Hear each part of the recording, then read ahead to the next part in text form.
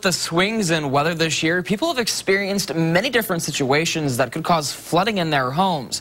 But what type of damage can floodwater do? Fox 55 meteorologist Caleb Saylor gives us a look. Weather can cause many different scenarios to cause flooding in your home.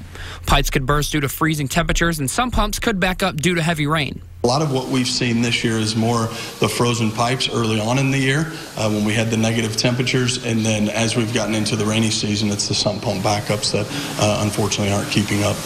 Chris Laney is the co-owner of Water Out in Fort Wayne.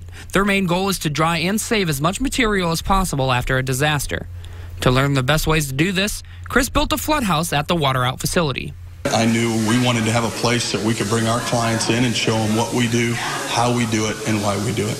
They flood the carpet, the insulation, the drywall, cabinets, hardwood flooring, the furniture, and you have water leaking into the crawl space. All of this to simulate what could happen in real life. And then there's that 1 in 100 year flood you have to worry about. According to Brian Wood, a meteorologist and storm damage analyst for Assurant, if you live in your home for 30 years, there's a 1 in 4 chance you experience damaging floodwaters getting into your home. You're going to remove all the materials in that home from 2 feet or 4 feet down.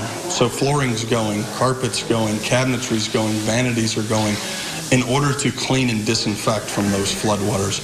Water Out has flooded their room over 20 times, and they've learned a lot about the best methods to save materials, saving about 75% of materials when they're on an actual job. This room's been very, very effective for us. And this week's Flood House demonstration is open to the public, so you can learn about the damage flooding can do right alongside Water Out, and decide with your insurance agent about the proper coverage in case the 25% that can't be saved is invaluable. In Fort Wayne, Caleb Saylor, Fox 55 News.